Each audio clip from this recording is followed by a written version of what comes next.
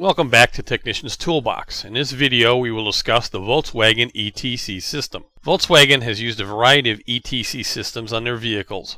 Always consult the shop manual for the system you're working on specific procedures.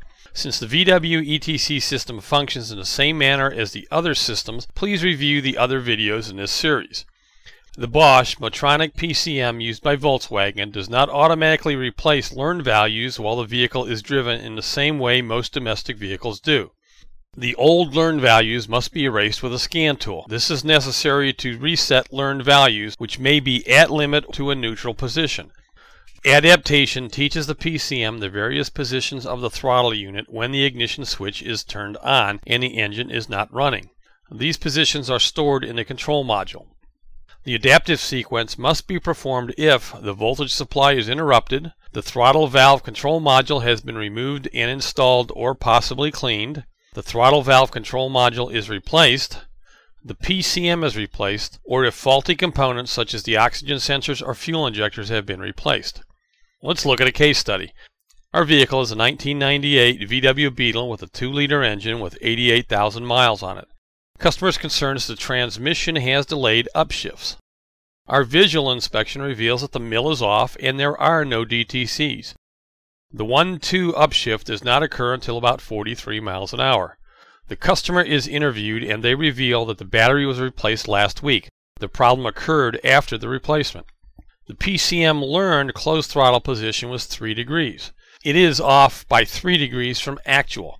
PCM sensed the engine torque output was greater than actual, and this caused the transmission to shift later. To reset the learned values, we will use the scan tool. Run the adaptive procedure. After entering the procedure, the voltage to the throttle control motor is switched off. In this condition, the throttle valve is pulled into an emergency running position by the mechanical spring in the throttle valve control module. The values that both angle sensors provide in the emergency running position are stored by the PCM.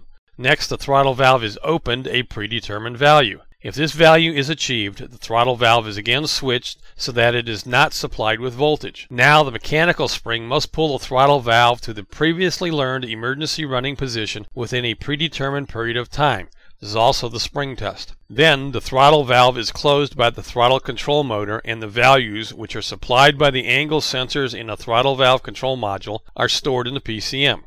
Wait at least 30 seconds before terminating engine basic setting by pressing the button. Adaptation has been performed.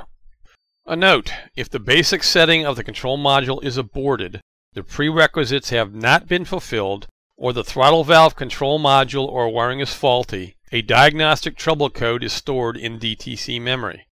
The next time the ignition is switched on, the basic setting is automatically performed again.